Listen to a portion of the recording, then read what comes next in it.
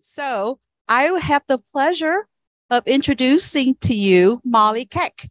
She is an integrated pest management program specialist at Texas A&M AgriLife Extension in Bexar County. I know, Bexar County, Bear. I don't remember as Bexar. I'm like always Bexar County, but okay. So Molly is a graduate of Texas A&M University with a bachelor and a master degree in entomology. Yep. And is a board-certified entomologist and a hobbyist beekeeper. Oh, very cool. So Molly has been working for Texas A&M AgriLife Extension Services since 2005 and specialized in urban and structural entomology, providing pest management and ID programs to master naturalists, master gardeners, and the general public, school-age student, and pest management professionals. So she is going to talk to us about beneficial insects today.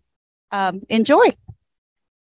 Thank you. Sorry, I was up here trying to get this, but then I'm going to try to get all this hidden so that y'all don't see it. Tell me when it's, see if I can do more and hide, more and hide. Does that look better? Okay. That'll go away once they get in there, I guess. Yeah. Or maybe I'll exit out of it. Okay. Well, thank you guys for having me tonight. My name's Molly. I am in the Bexar County Extension office. I'm an entomologist there. And I do all the, bug programs that are kind of in the San Antonio area. The closest other entomologist in the AgriLife group, I guess, that's close to you guys is Wizzy Brown. She's my cohort in Travis, Williamson County, but this is way close. San Antonio is way closer to you guys than she actually is. So I was asked to come out to talk today about some of those beneficial insects that you might come across. And I don't know how I magically made that happen, but let me make that go away. Hide it. Well, I'm just going to make it go somewhere else. How about that? Sorry. Grab it. That's all it can go to. Is that okay? Is that going to bother y'all real bad? I'm sorry if it does. I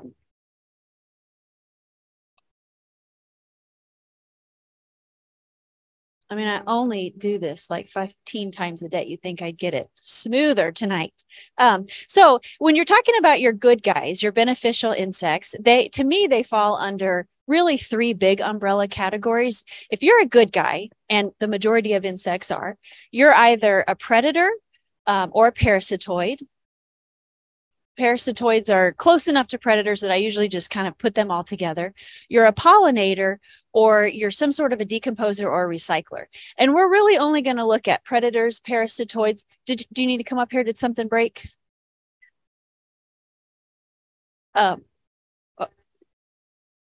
We lost Zoom.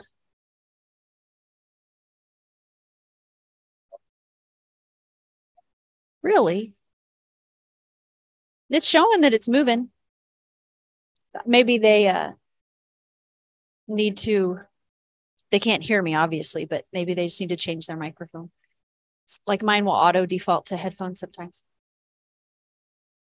Okay, y'all are good. Everyone's good. Okay. So if you're a good guy, you're either a predator, a parasitoid, a pollinator, or some sort of a decomposer. And you could really kind of argue that most insects and probably most animals may fall into one of those categories, depending on the situation.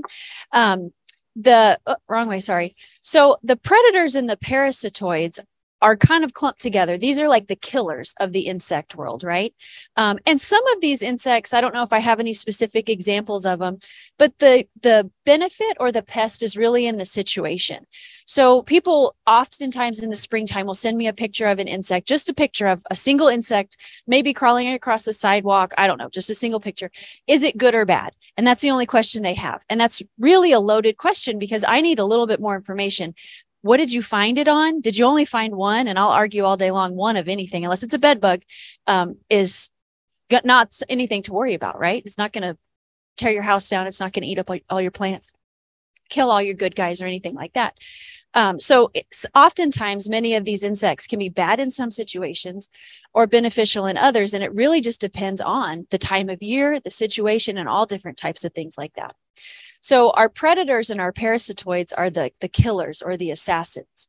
And the difference between the two is that a predator is like a mountain lion. It eats things, prey, that are about its size, maybe could go after things that are larger. In the insect world, it's relatively about their size or smaller, and they completely consume them. So they kill them immediately. They don't keep them alive for any way or any reason. A parasitoid is the craziest, most alien sci-fi thing that you could ever imagine in the animal kingdom. They are going to parasitize. So they're not truly a parasite, but they will, I guess, maybe depending on the definition of that, they could be, but they parasitize things that are larger than them and live inside of that prey and keep it alive until they complete their life cycle. So I'll show you some examples of things, but they'll keep these things alive. And you think, well, it's still keeping that caterpillar alive that's feeding on my plants. But if you're parasitized by something big, like a squirrel, you're probably not eating a lot. You're not growing. You're not mating. You're not making more of yourself. So that's a benefit. It's reducing your likelihood as a bad thing for doing all those bad things that you do. And so there's a lot of really, really cool parasitoids that are out there. I think at the end of this, I'll show you I think I have a slide of our YouTube channel where we have cataloged a bunch of our webinars that we did during the 2020-2021 year. And we did a whole webinar, not series, I guess, but a whole hour webinar specifically just on different types of these parasitoids. And you're getting a teaspoon of all this information because there's so much that we could talk about, but we just don't have all that time to do it.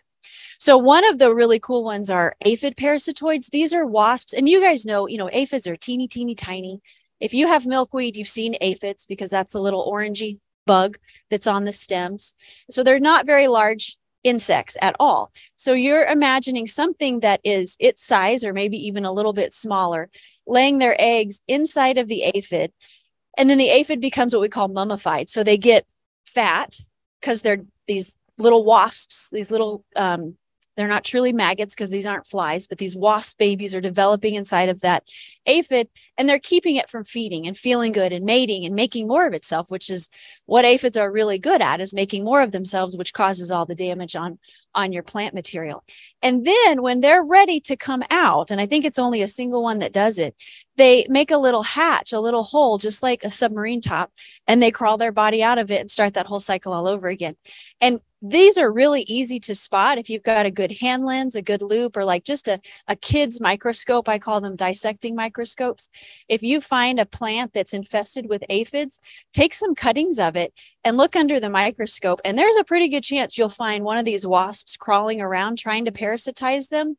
And even with your own eyes, oftentimes you'll see the mummified aphids. They just are bloated, fat little aphids crawling around on those plants. So when milkweed starts coming back up again, or whatever plants you have that get infested with aphids, take a look at those because it's probably the most noticeable, visible ones to us.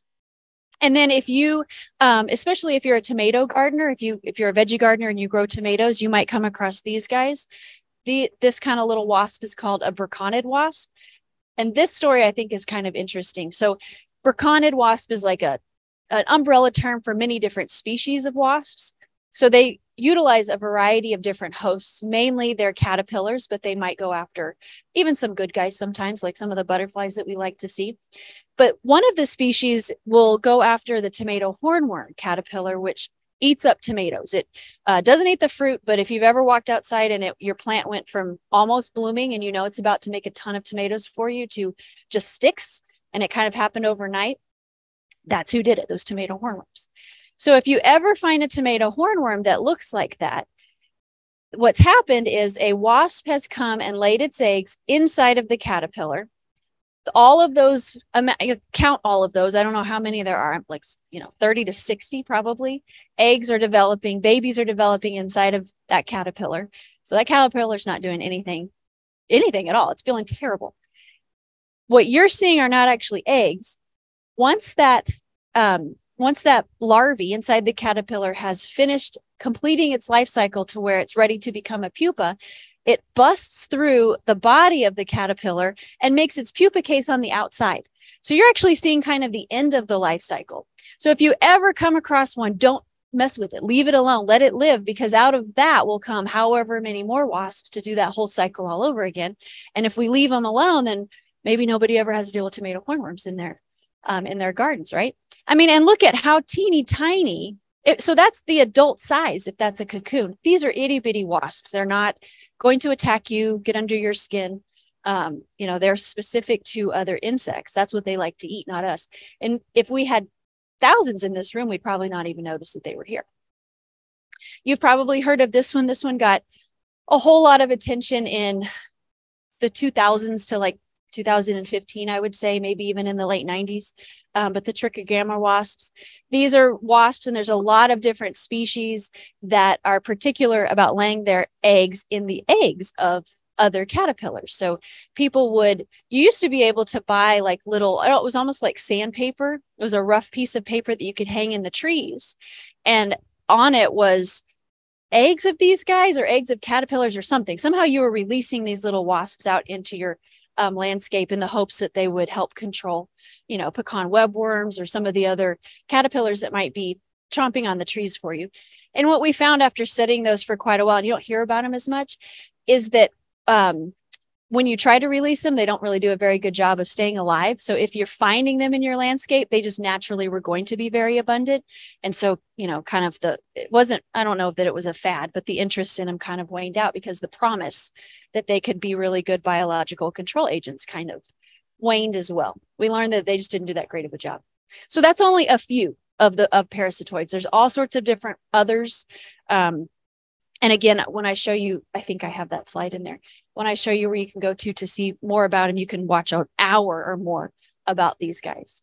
And then some of our predators, these are the ones that are eating giant amounts of prey. Of course, everyone knows lady beetles, ladybugs, ladybird beetles, whatever you want to call them. I don't know how they get all the other names. They're not a bug. They're actually a beetle. So that's why they should be lady beetles. I'm not really sure where ladybird beetle came from. But everybody knows, you know, what the adult looks like, right? But I'm always shocked, even with gardeners, how few people really know what the larvae look like. The adults, after they mate, will lay these kind of golden yellow eggs, almost orangey on your plants.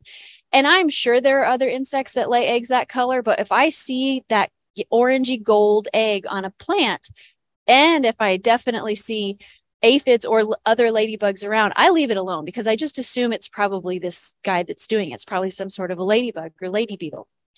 After the eggs hatch, they turn into those kind of alligator looking, ferocious, weird larvae. And I'm going to show you in the next slide all the varieties of different ladybugs. So these larvae can vary in color also because there's different species. And they're super ferocious. They eat their body weight times whatever in aphids daily. And aphids are a favorite pest of them because aphids have the ability to reproduce just clones of themselves. So there's massive amounts of food source for them in one single spot. But they'll eat anything that if they're hungry enough, they'll eat each other. You know, nature isn't always necessarily nice. And then after and people, this is what gardeners will say is, well, I killed them because they looked mean. If it looks mean, it's good. You know, you want mean things in your garden because that's what's eating the bad bugs for you, keeping everything in check. And then after they become, after they're finished being larvae, they'll kind of get big and fat. They'll usually leave the host plant and they'll turn into that little pupa case. And if you know, when something goes from larvae to pupa, it blows my mind. You think that they're building that cocoon over their body, but in reality, it's developing underneath their skin. So if I was going to go and become a pupa, I would unzip my skin, and underneath is the cocoon or that pupa case that's developing. So that's what you see when you see kind of that fuzzy stuff or that little spiky stuff. That's actually the outside skin of this guy. So they've unzipped themselves, which doesn't. I know this, right? I know this, but every time I see it, it blows my mind because I don't think that's not how I feel like it should work, but that's how it works. And there's all different species of ladybugs. The one thing though about ladybugs is that they're always either reddish or orangey with black spots. Of course, there's exceptions, like this guy doesn't seem to have any, or black with, you know, like the twice stabbed ladybugs. They could be black with some red markings on them, but they're never green or yellow. There's a bad bug called a cucumber beetle. They're actually out right now because it's kind of, well, it's going to cool down, but it's kind of warm and they love to feed on weeds. But they, I will get calls all the time. I have all these ladybugs in my garden, but they just haven't turned red yet. Well, they don't ripen, right? They start out the color they're going to be. And then there is an exception to the rule. There is a gray lady beetle with black spots, but I have never actually seen one of those in the wild. They're out there. They're just not commonly found. And one of the reasons to kind of bring up that you have all these different types of beetles is that you've probably heard of the Asian lady beetle and how it can become a big problem in houses. And it was a USDA project to release to control some natural enemy. Well, they're really good ferocious predators in nature, outside, doing their thing in the spring and the summertime, and even in the fall time. They just have a really funny tendency, a characteristic, to overwinter as adults instead of go through the winter time as a pupa or an egg, which doesn't do anything, right? They don't bother us. And they like to overwinter in protected places. So usually like the eaves of your house. Well, this is Texas. And so as soon as it heats up, which it will do, it will get cold and it will heat up, they'll crawl inside. Or when it does get really cold, they'll find a little crack or crevice and they'll make their way into your house. And up north, where they have true winters and they truly overwinter, they're a big problem. But in Texas, I mean, they're good luck. So if you don't like it, suck them up with a vacuum cleaner and put them outside, or just leave them. They're good luck, you know. But I don't know if have you ever held a ladybug when one of their defense mechanisms is to kind of, I say they pee on you. If you smell it, it's really musty. So if you have hundreds of them and they're like in the ducts of your house, that smell can be pretty intense. So I can see how in some situations they can be a pest, but in Texas, you got really lucky, you know, it's a good spring coming. And then another good predator, and it's a little bit too cold today. Here, I'll just send all of these around. Is a lacewing, or lacewings. And so what I've got in the vials are larvae and then some very, very faded kind of bleach. They sit in rubbing alcohol. So they've kind of lost that color, not very vibrant adults. And then there's a third little thing in there. If you, I mean, I know these are teeny tiny, so you're going to be like, why'd you even pass this around in a second?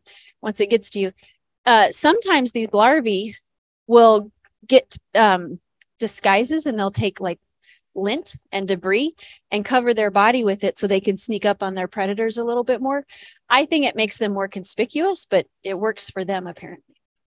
And so the lacewings are so ferocious as larvae that the mother lays her eggs on these little stalks. And you might see this like on patio furniture or you know, your door frame or windowsill or something like that.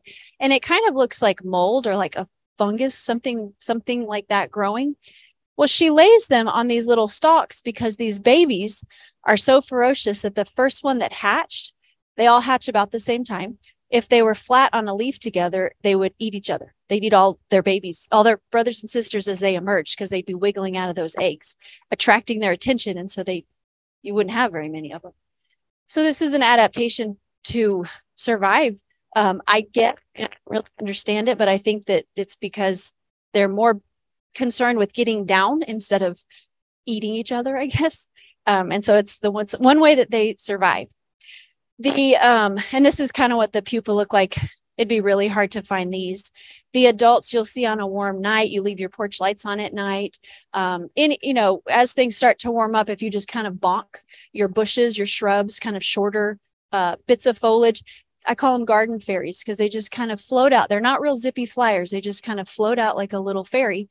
And if you find them, you see these eggs, these are kind of the two indicators. It means you have tons of these guys around. So they are really helping to control a lot of your bad bugs for you without you even realizing that they're out there in the landscape. And then, of course, there's lots of assassin bugs. I don't think I grabbed, usually when I go and do a talk, I always have tons of bugs to show, but the good bugs, you hate to kill them. So I don't really have lots of those guys a lot of times. But there's lots of different types of assassin bugs. Let me see if I can move this out of y'all's way. kind of helped. So you could see that one on the bottom left. And assassin bugs are a type of stink bug. They're in the same family. They are related to stink bugs. They just are they're actually not in the same family. They're a different family, but the same order and suborder. But they're, instead of having long mouth parts that suck the sap out of plants, they suck the juices out of other animals. And the way that I know it's a good guy instead of a bad guy sucking the sap out of my plants is, if you're really brave and you want to pick it up, if you see their mouth parts, they're really short. It's more like a dagger instead of a long beak. But who's going to really do that, right? Because if I pick that up wrong, he's going to bite me and it doesn't feel very good. But if you notice, all of them have real skinny heads. So my analogy to that is they are like, well, they're predators, right? They've got to be looking around and looking for their prey so they can attack it. So they need a thin neck so that they can have the ability to get more food. So a skinny head usually means it's a good guy. The bad guys, think of like a green stink bug. Its head, you almost can't even tell where the head ends and the body begins. The head just kind of webs right into their body. So a fat head, bad guy, hurting your plants probably. Skinny head, good guy, leave him alone. And the other thing is that you're not often going to find many of these assassin bugs clustered and aggregated together on your plants. They're like mountain lions, right? They don't want to compete for territory and for food. So they're going to be far and few in between. And then again, 1 or 2 bugs on something, I don't think is ever that big of a deal, you know, live and let live kind of a situation. Oh, I clicked it, so it won't do it. There we go. And then another good guy everybody knows are praying mantises. This is a picture of a little larva. These are not like a butterfly or insects that have a complete life cycle. Their life cycle is incomplete. So they only have 3 stages. They have an egg, and theirs is in an egg case. And you will often find these. Is that a bug crawling up there? Do y'all see that, or is it just kind of something on the screen? I think it's a ladybug. There you go. There's your Asian ladybug. Oh, that's funny. Those of y'all on Zoom, there's a bug on our screen up here, crawling up to the M on praying mantids. So the praying mantids will lay their eggs in egg cases called ootheca, and you'll find these all over on stuff. It comes out real gross and foamy, and then it kind of dries out. And then out of it will come 30 or so of the most adorable insects you've ever seen in your life. And if you've ever found one and put it in a jar, nature is not always nice. They don't care who they eat. They don't care that they're relatives of one another. They just want to eat, right? And over time, you'll have 30 really cute little teeny tiny babies. And then you'll eventually just have one fat baby because they'll eat all of its brothers and sisters. So you hope that they scatter and they get away. And you can buy these at the nurseries and things, but they wander. So I always tell people it's fun as like an activity to do, especially if you have kids. But if you really want it to be effective, buy it for all of your neighbors and hope that they crawl into your house, because they're not going to stay close to your yard, most likely. Mm-hmm. They can.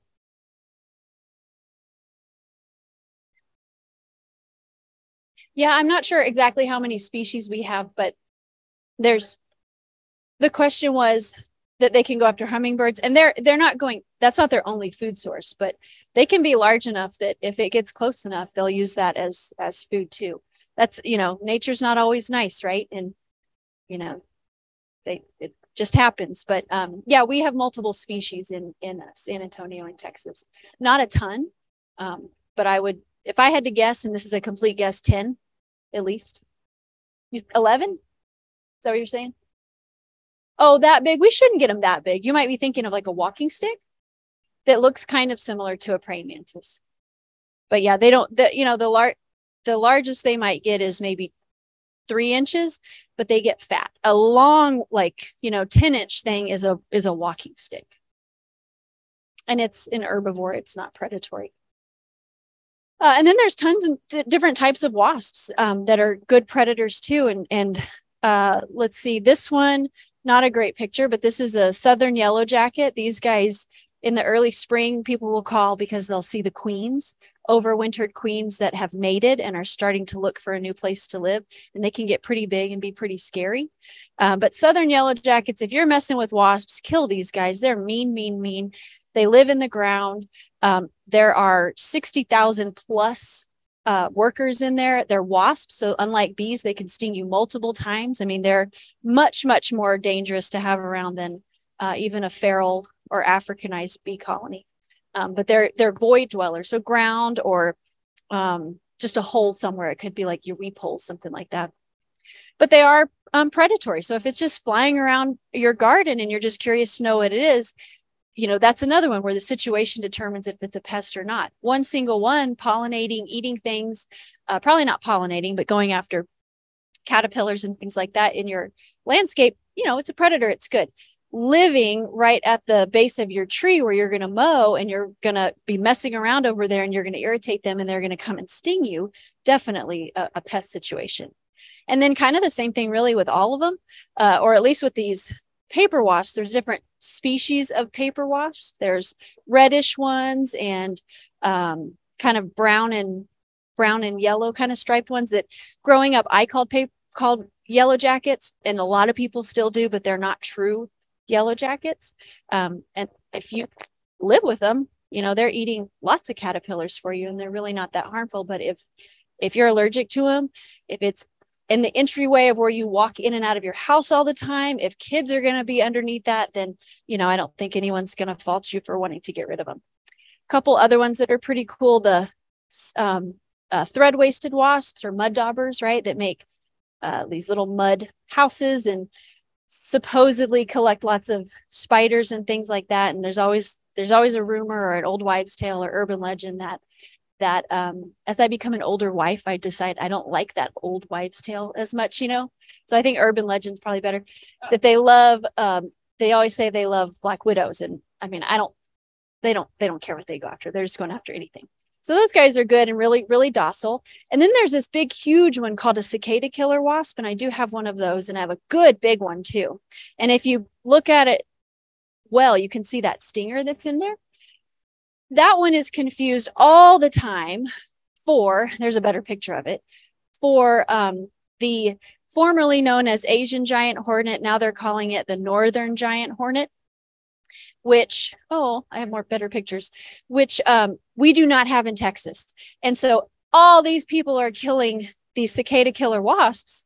And I don't know, pretty soon we're not going to have any more of them if we keep going after them the way that we have. But as soon as that made it in the news, that Asian giant hornet, northern giant hornet, people were collecting these and saying, I've never seen it before in my life. I've lived here my entire life. And you know what? You find things when you're looking for it. I call it the new car effect. You buy a new car, you think you're really cool. And then you start looking around and you realize everyone has that same make and model and that same color. If you're looking for it, it will show up. So if you're seeing a giant wasp, and it's always in the summertime because their primary food source are cicadas. So when the cicadas come out, they become abundant. Leave it alone. She's not trying to hurt you. That stinger is meant to sting a cicada. It's not meant to hurt you unless you do something like touch it. And that was your fault if you got stung by her. What's funny about them is the males are real territorial. So a lot of times parks, you're going down trails, the males will protect a territory and they'll buzz right past your head and they scare you, but they don't have a stinger. They don't possess a stinger. So it's kind of like ironic, right? They sound big, mean, but they can't actually hurt you. Females could care less that you're there. But I think even if that venom didn't hurt, when y'all see that stinger, just the size of it is like a needle, you know, just the physicality of it would be painful. So leave those guys alone. You'll start seeing them again, June, July, August, until the cicadas go away. And then there's a better picture of a mud dauber with its accordion nest. Oops. Another really cool one are antlions. These are predators. You probably don't realize that's what they look like as babies, that middle picture. So, you know, when you were kids, you would see, especially when it's very dry or you have very sandy soil, and a lot of times close to like always at park bathrooms. That's one place to find them because it's like that white, they painted the building white. There's always a light on it, that kind of thing. So prey comes to light and it's easy for them to catch it. At least that's where the adults will hang out. But the babies will dig a little cavern. And then with those big giant chompers, when ants and other things, not just always ants, will fall into their pit, they come out with those big chompers and try to eat them. So, you know, as kids, you would dangle ants and things over that to see if you could get them to coax them out. And, you know, all you would really see is the head, the body's in there. And so after they're finished being a larva, then they'll take pebbles or bits of dirt and stuff, debris, because these are very small, and make a pupa case, and they emerge and they look like weird looking damselflies.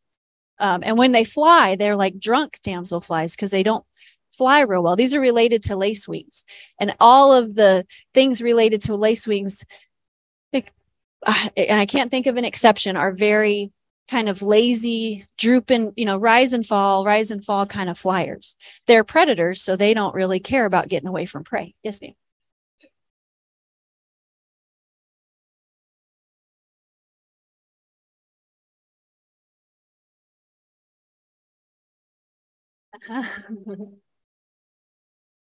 Yes. Yeah, they're called doodlebugs. So, okay, so I've always wondered why we call them doodlebugs. That's what my dad taught me that they were called when we were kids. But I also, as a kid, called roly-polies doodlebugs. So I guess there's a like a nursery rhyme almost where that arose from, I suppose. I learned something tonight. And this guy is a robber fly. I have a robber fly here, but he's a bumblebee mimicking robber fly. There's all different types of them. These are cool. You see these in the summertime too. And that's usually when people will say, what the heck is this?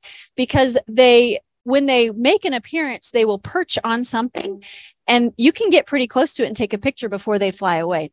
And these are a type of fly. They have big eyes like flies do. The one going around is giant, probably the biggest one that we have. And if you notice, they kind of, their front two sets of legs kind of go backwards. So when they fly through the air, they'll scoop up their prey, and they can do some feeding like a dragonfly can in the air on their prey too. When it's really dry and really sunny, they love those kinds of places, but especially that bumblebee mimic is known to, if you're a beekeeper, you don't really like these very much because they will perch and wait right outside of a honeybee colony and just pick them off as they're flying. And they eat so much. One summer I had a new dog. I had a puppy. And so I'm always outside letting the dog out. And early in the morning until the sun went down, there was a robber fly. I must have had a bumblebee colony pretty close by. It was one of those summers where I just had bumblebees everywhere. And I had this bush right by the door where I'd let the dog out, and a bumblebee would sit on my potted fig tree to go and grab a bumblebee. And every single time I was out there, he had a different one. And I was going to let nature do its thing. But after a while, I had to kill him because I was getting pretty sick of him eating. I don't know how many he ate before I decided I was done with it. And it was just, I'm pretty sure it was one single one because they are territorial. So he shouldn't have shared his perch with anybody else. But he ate a lot all day long. And then I don't have any of these guys, but syrphid flies are both pollinators and predators. These are flies. So if you look at the pictures of them, what I hope you notice is on the heads, they have like goggles for eyeballs. So that all flies have these real, maybe with the exception of mosquitoes, have these really giant eyes. So even a pretty bad picture of something is, if I can see that those are the eyes I'm looking at, then I can have a really good educated guess that what you're asking me about is some type of fly. And so syrphid flies are predatory flies. They might mimic a bee or a wasp. They might look like teeny, teeny, tiny little dragonflies, or, mimic some other type of wasp like that bottom one. And the adults are the first things that come out when things start to bloom.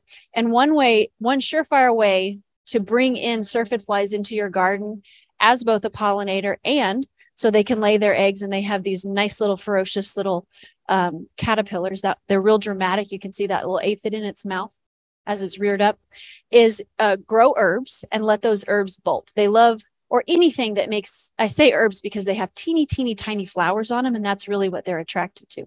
So if you have an herb garden, it's a little counterintuitive to let those things flower, but if you can allow them to flower, you will notice them. And the adults are real funny because they're like drones. They fly real robotic, like a fly does, real fast, but they'll almost like look at you and then zoom off and fly off. And it's almost like you're being watched by them. And then of course, spiders. There's lots of different species of spiders. This is a whole other like 2-hour talk that we could do.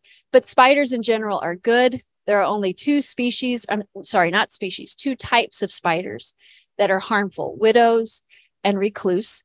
And I say types because there are like, I think 5 in the US different species of recluse spiders. And we have 3 different species, at least in Texas, of widow spiders, but they all look the same, right? Unless you don't know the difference. They're the only ones that are medically important to humans. All the others, if you got bit by it, you did something to deserve it. You grabbed it. Can they bite? Yes, but I can too. If you put your finger in my mouth, I'm probably going to bite you to wonder why it's in there, right? So you have to provoke them in order to provoke them to bite you. So leave your spiders in your landscape for sure.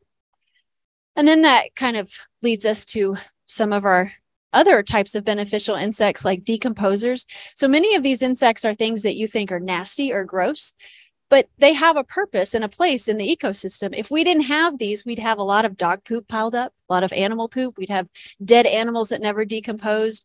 We would have plants that are dead, roots that are dead, that don't get broken down to make room for that fresh and that new stuff. So while they are gross, because that's their job, it is their job and they're important. They're like, vultures. They might be gross, but what will we do without them? So, flies, cockroaches, these things we don't like in our house, but in nature, they play a really vital role. Just they become a pest when they come into the situation of an urban setting behind our doors, right? So some of those, I'm thinking that's not a ladybug anymore because he keeps flying and going back to the light, and they don't usually are attracted to lights. But one of those cool decomposers are dung beetles. We have a couple different, or we probably have more than just 2, but we have a species or multiple species of dung beetles that were brought over when cattle was brought into this continent. And then we have some, which I think are the black ones, that are like human dung beetles. So they learned and lived to go off of human dung. They go after anything now. They've all adapted to go after dog poop and all sorts of other stuff. But a lot of farmers or livestock owners really like having these guys in their pastures because they do help reduce the amount of cow patties and dung that are out there. And these are ones where you can actually tell the difference between males and females. Males oftentimes will have a little horn, right? And what's a cool story about them, I think, is that they together, after they mate, they will roll this dung into an almost perfect ball. And so inside of that sphere is an egg that she has laid, and they do it upside down. So if you've ever seen them in real life, they're doing a handstand pushing with their back legs, and they roll it. She or he, I think it's mainly her, has dug a hole about the size of a dime or so, dime to a nickel, in the landscape somewhere. So if you're walking outside and you're finding little holes in the summertime, really even all times of the year, because they're active in the fall too, might be dung beetles that are doing it. And then she'll roll that dung ball into her little tunnel, and her baby, when that worm hatches out, or that grub, eats the poop and then uses the dried edge of the dung to be a pupa case, and then emerges as an adult. So, it's, I know Egyptians have stories and hieroglyphics about, kind of the idea is that something beautiful like these jeweled dung beetles come from something so nasty, right? Like kind of rebirth type of a thing. But they're just cool, cute little bugs. And then we have other types of beetles that kind of do the same thing. This box just has a bunch of 3 different species of decomposers in it.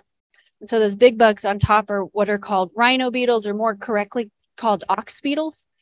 These are Hercules beetles right here. And since they're large beetles, their larvae will be really large. So if you compost or you put down mulch, I can usually farm them. If I get a bag of mulch, or I've used mulch and I just leave that mulch, half a bag, in the sun next to a leaky faucet, or I water it often. And at the end of the summer, I can usually dig down there, and you get these grubs that, fill the palms of your hand, big, juicy things. People are always petrified by them. They smash them, throw them away, think they're terrible. They're decomposing. They're breaking that stuff down. They're really good to have. If you find these giant grubs, in your landscape. I don't care if it's in your turf, where it is. They're not eating, they're eating decomposing organic matter. So if you're afraid they're killing a plant, I would ask you, why is that plant decomposing that they're attracted to it? They're not doing it. They're taking advantage of a good situation. They only eat decomposing organic matter. So if they're found in your soil, that's an environmental indicator. They tell you have great organic rich soil. Plant something there. They're telling you that it belongs, they belong there, and so does the plant. And then there's also soldier flies, really common in compost. If you get it really, really wet, they are a fly, and when they come around, you can see they have like a little, they kind of mimic a wasp because they have a little white spot on either side of their waist. So it gives them that tapered kind of waist look. Very cryptic flies. They're shy. They don't want to be around you. You know how sometimes a fly can like be aggressive around your face and just won't go away. These don't like to do that.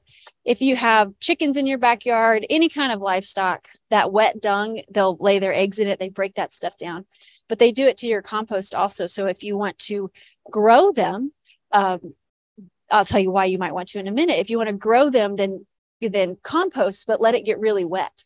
And there was a student out of, I always want to say it's Ohio State University, but it wasn't. It was somewhere up around there, who got her master's degree evaluating different species of fly larvae to determine which ones, when placed in tempera paint, made the best artwork as they crawl through it.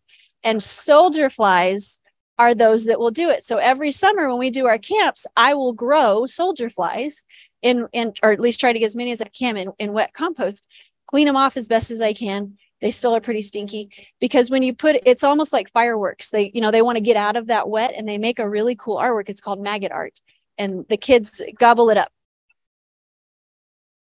And then I do have just a little bit about pollinators, but this, we could talk pollinators, butterflies for hours. We could talk native bees for hours more, so just kind of real quickly, we have lots of different pollinators. There are, for the most part, insects get a lot of attention as being a pollinator, and the kudos for doing it. And that's because most of the pollinators out there are insects. We know we have some mammals, we know there's some birds that do it, but by and large, of the 200,000 plus estimated species, only 1,000 are not an insect. So I think they deserve the credit that they get.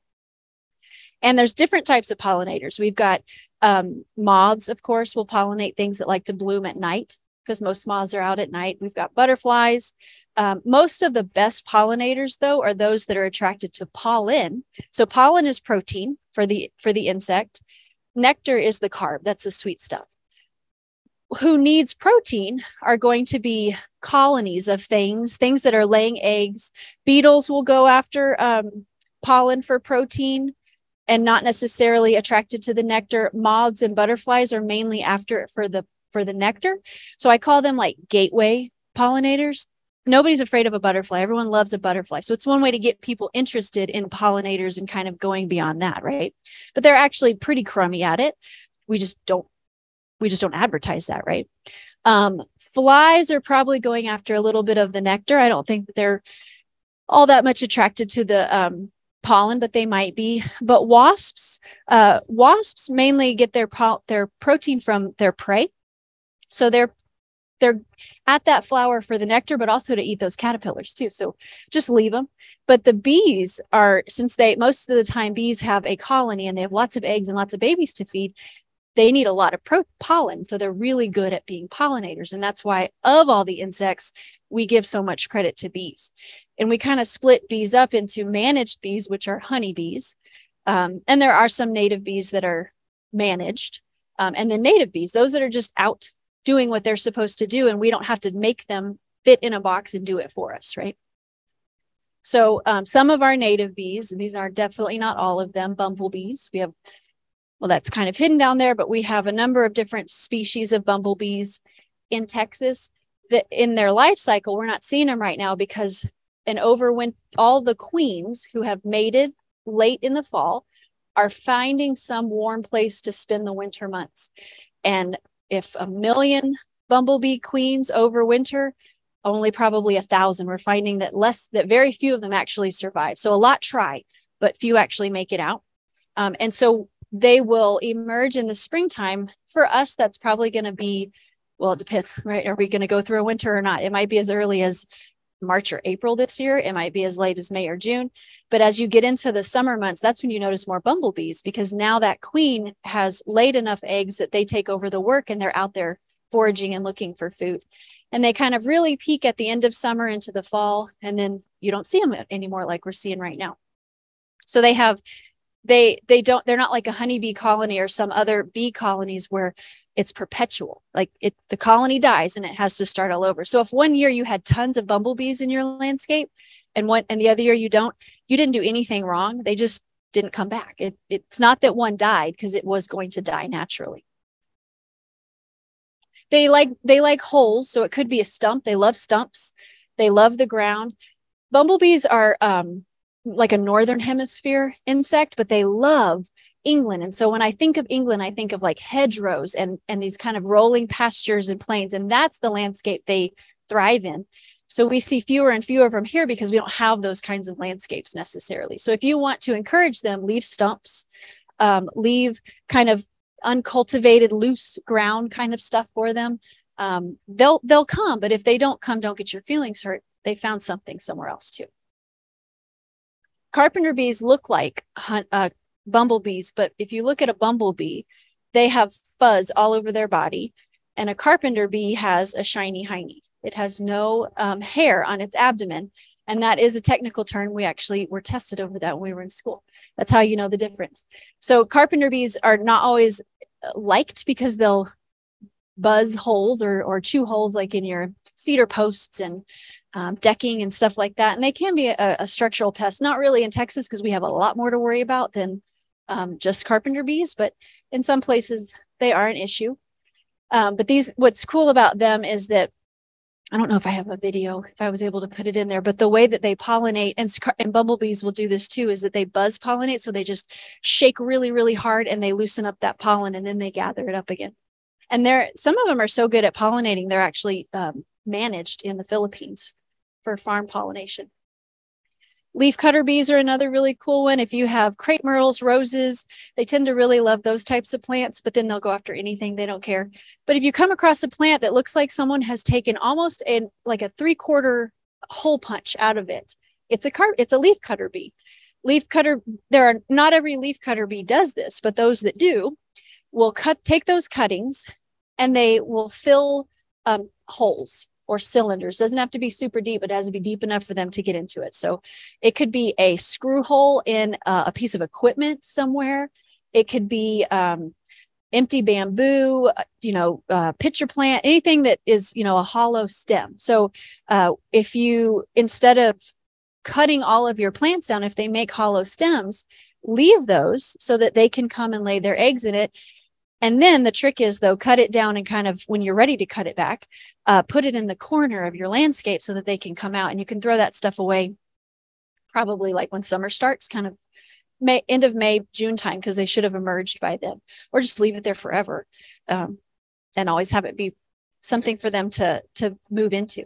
But they take those cuttings, they take those cuttings and they'll line those holes and also make separate rooms inside of those tubes. And it's kind of like insulation. It's the material they use to make their houses. They have a shell that is provided for them by nature, or your plastic, I keep saying that because I had like a hedge trimmer, and it kind of sat in the garage. The garage is always open. And I went in there one time and I was like, did my dadgum kids take caulk and caulk up all the, the little holes where the screws were? And it wasn't. It was actually a mason bee who had done that, taken the mud. So mason bees do the same thing, but with mud or dirt. And one way that you'll know that you've got mason bees is that they carry their pollen on their tummy. So, and if you start looking for it, you'll see it. So you can really impress your friends. And, that's a mason bee. That's not a honey bee, because you see the pollen there on its belly. And you can bring these into your landscape pretty easily. Like I said, with those, hollow plants will do the trick, but you can go and buy things. You can make them yourself. We'll do this in camps, or we'll just have like big coffee cans or soup cans that we've collected, and the kids will wrap with like pencils, pens, and markers, so different diameter material. I'll give them just recycled newspaper another paper and they wrap it, tape it off, and then, you know, slide the pen, pencil, or marker out, cut it so that it fits in there nice, and then they can use that as a native bee home. And the trick is to do multiple sizes. So you might get carpenter bees, you can get mason bees, digger bees, or leaf cutter bees, because not every species is the same size. Some of them might be a little fatter and some of them might be a little bit shorter. The more, if you get at least 6 inches, that encourages her to lay females in there. I don't know why they do that, but if it's less than 6 inches, she'll really just lay males. And you need both, but you know, give her a variety so that she's not only going to lay females in the longer ones. She may lay a mix of males and females, but only males in the really shallow tubes. So my hedge trimmer was just breeding boys because that wasn't very deep. And as all the leaves are out of the trees, and really around central Texas, it's more when the oak trees are pushing out the old leaves to make room for the new ones, people will look up and they will see this like basketball, or they think they have a big wasp nest or a hornet's nest, they'll always say, up in their trees. And we don't actually have true hornets in the San Antonio area, maybe Dallas, but not this far south. And these are usually caused by Mexican honey wasps, which are pollinators and predators. They're good predators of a type of insect called a type of psyllid, that is responsible for vectoring citrus screening in citrus groves. So they're really important down in the valley because they help prevent that. They kill the bug that starts that disease, that vectors that disease. And if once you know what they look like, and I don't have one to show you, but they're about the size of a very stout housefly, right? They're not very big is the point, maybe a little bit wider. So not very large, but once you start looking at when things flower and you really pay attention to it, I was shocked at how often I come across these and see them when nowhere in view that I can spot is one of their colonies. So if you're lucky enough to look up and find one of these nests, for sure leave it alone. It is so intertwined in all of those little teeny tiny branches that the whole tree would have to topple over for it to fall out if you're concerned about them, you know, getting mad and coming after you. And they will sting. They have the ability to sting, but they're relatively docile. If you mess with their nest, you go up to trim that tree, you're probably going to get stung by them. But I knew a man that was relocating them from one area to another area. And he went out on a cool day and he cut away the branches and he bagged it in a trash can and he put it in the back of his car, not his truck, but inside of his car. And so he drove to where he was going to relocate him. And by the way, they don't relocate very well, so it probably didn't survive. But he didn't cinch that bag well enough. And as the day heated up and he was driving, they started getting active and flying around and they never stung him. And I don't recommend that. I would put it in the back of a truck or something. But point being, I mean, he was jostling their house and they weren't trying to hurt him. So they're pretty docile. So leave them alone. If they're, you know, they usually build 4 feet or higher. So if it's where you're going to walk by all the time, probably want to get rid of it. If it's hanging over where kids wait for the bus stop, probably in that situation, it's not good. But most of the time it's way up out of your way and you notice it and you think, well, gosh, how long has it been there? It's probably been there a year. It didn't bother you before. So don't let it bother you now. And most of them will not survive through the winter for some reason. I don't know why. I suspect they kind of outgrow the space they can build. And so they'll move on into other places. But most people that have them will call later and say, you know, the squirrels got in there and ate it all up. It's gone because they're one of the only insects other than honeybees that produce good amounts of honey. But it's hard to extract it because honey is in wax and that wax can be separated really easily. Well, that's like a paper nest. So it's just dirt. So if, you know, I've never tasted it. I'm sure it tastes fine. Every nest I have, that's what I had. I forgot to bring I have a cute little like softball size nest. Every nest I get has been doused in pesticides. So I haven't been brave enough to try it. I've also heard people say that they only go after poisonous plants. They only get the nectar from poisonous plants. And I mean, how on earth would they only zone in on those things? So that's just silly too. We already looked at those paper wasps. There's your syrphid flies again as pollinators. Well, paper wasps are also a bit of a good pollinator as well. Notice how their body, though, is real smooth. So another reason why bees are better at pollinating is because that fuzzy body is like a dust mop. That static electricity sucks up all that pollen. And they are selfish. They don't want to share pollen at all. So that's what Mother Nature has kind of done to allow them to drop, like, you know, sprinkle like fairy dust, the pollen around. And just, you know, we could talk about flowers all day long, but this is just kind of a cool slide that I stole from someone that kind of, you know, who you want to collect, who you want to bring into your garden. These are some ideas for it. But I will tell you that the best thing that you could do, plant things that are purple, blue, yellow, white. And if you think about it, that's a lot of what our weeds are colored like. White wildflowers will come out that color, because that's the color pattern that bees are most attracted to. If you want to bring in butterflies, bright things like oranges and pinks and a little bit of reds, but real bright things. But these kind of more muted colors, that's what your bees are attracted to, native bees and others. And then we kind of already talked about that. If you are into butterfly gardening, I have an online butterfly gardening course that I'll leave that for a second. You can go to AgriLife Learn is our kind of online website hub. So if you just put in butterfly gardening, it should be I shouldn't have any competition up there yet. And then a couple plugs.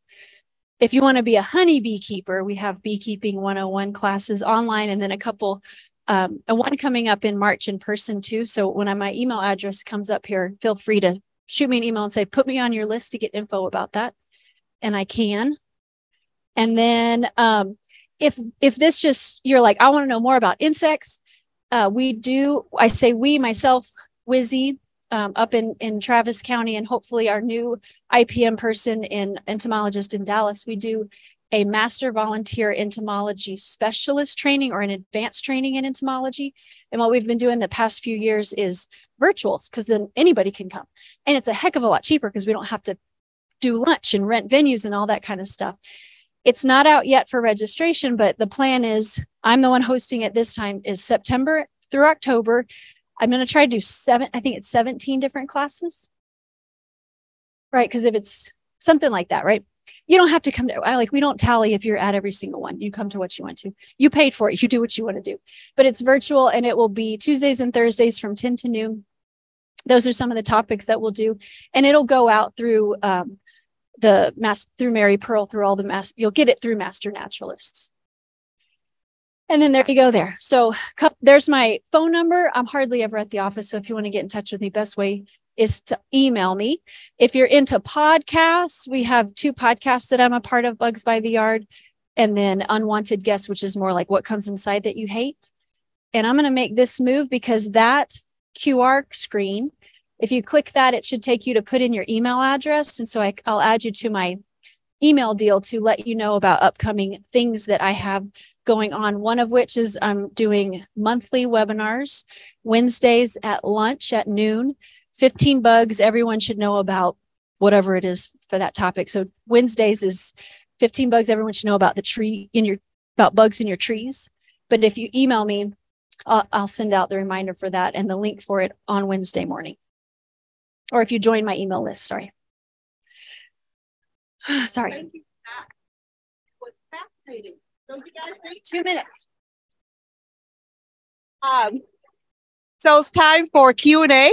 I have 2 questions for you from the Zoom crowd. 1, how about the tarantula wasp? Tarantula hawk wasps are predators. They're good. Just I didn't have time to squeeze it into the thing. Yeah.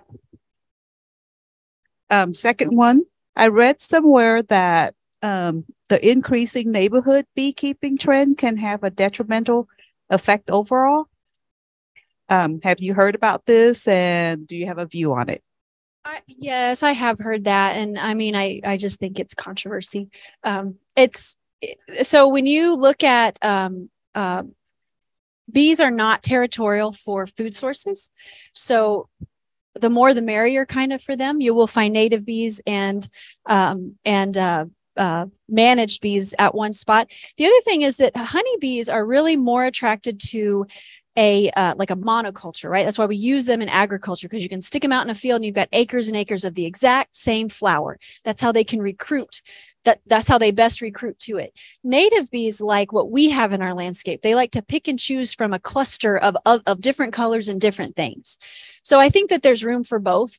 Until I see some really hard data on if it's bad or not, I'm going to say, you know, if it gets people interested in insects and nature, and there is environmental stewardship in beekeeping, then I don't think there's a harm in that. Do y'all have any questions in the live audience? Yes, ma'am.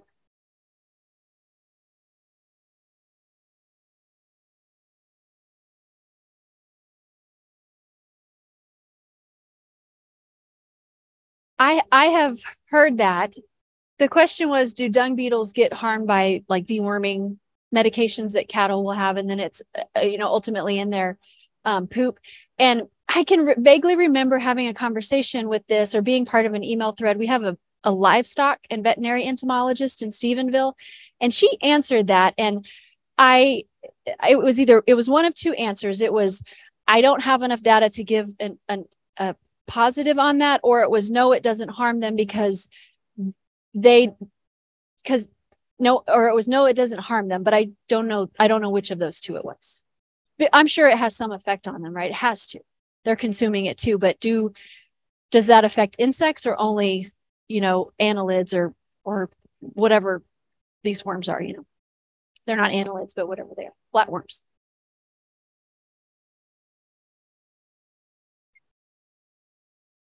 Yes, ma'am. Mm-hmm.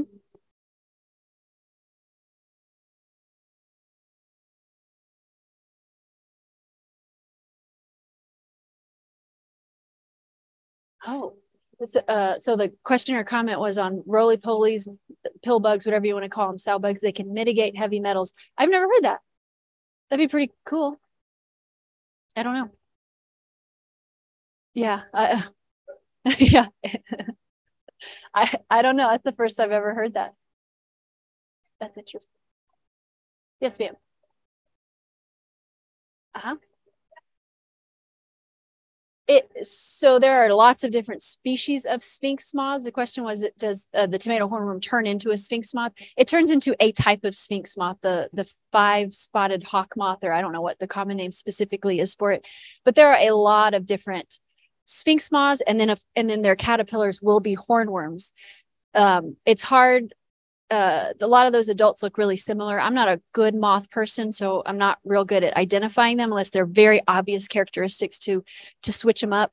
But their caterpillar is only a host plant only utilizes tomatoes as its host plant, whether that's your cultivated tomato or wild tomatoes, but they don't go after other things. So if you like, sometimes I'll see hornworms on like Esperanza or Bougainvillea in the summertime. It's a different species, not the tomato horn. It can be, yeah. So I usually tell people, if you're out there on your porch and dusk is setting and you're seeing them in your garden on your flowers and you've got tomatoes, just keep an eye out, because if they're flying and they're mating in 2 weeks, they're going to be chomping on your plant. So, I mean, the adults are fine. And so if you can find the adults and see them, then you can time it to pay attention to the larvae. I wouldn't kill the adult in an attempt to protect your tomatoes, if that helps. You're welcome.